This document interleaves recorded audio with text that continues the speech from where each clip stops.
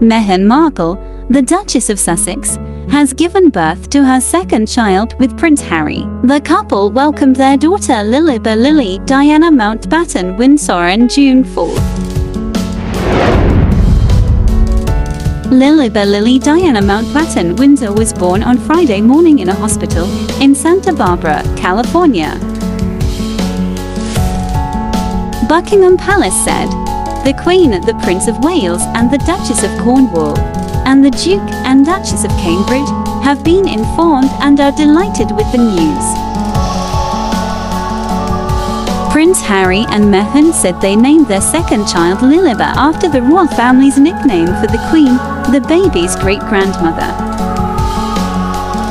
Her middle name, Diana, was chosen to honor her beloved late grandmother, the Princess of Wales, the statement said. Lilibet was born at 11:40 a.m. local time, weighed 7 pounds 11 ounces, and is now settling in at home. She is the Queen's 11th great-grandchild and is 8th in line to the throne. It means Prince Andrew, who was born as second in line in 1960, moves down to 9th place.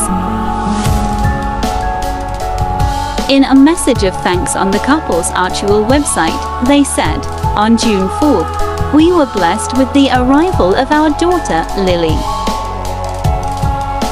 She is more than we could have ever imagined, and we remain grateful for the love and prayers we've felt from across the globe. Thank you for your continued kindness and support during this very special time for our family."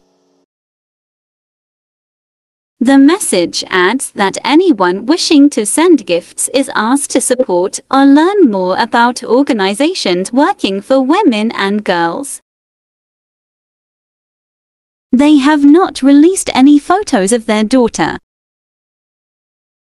The Prince of Wales, Prince Harry's father, and the Duchess of Cornwall tweeted, "Congratulations, and they are all very banana," wishing them all well at this special time.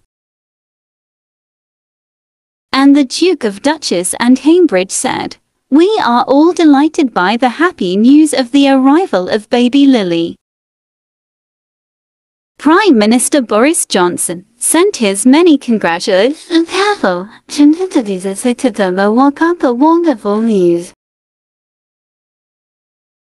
Prince Harry, 36, and Meghan, 40, met on a blind date and married in May 2018 in a ceremony at Windsor Castle. They welcomed their first child, Archie Harrison Mountbatten Windsor, a year later.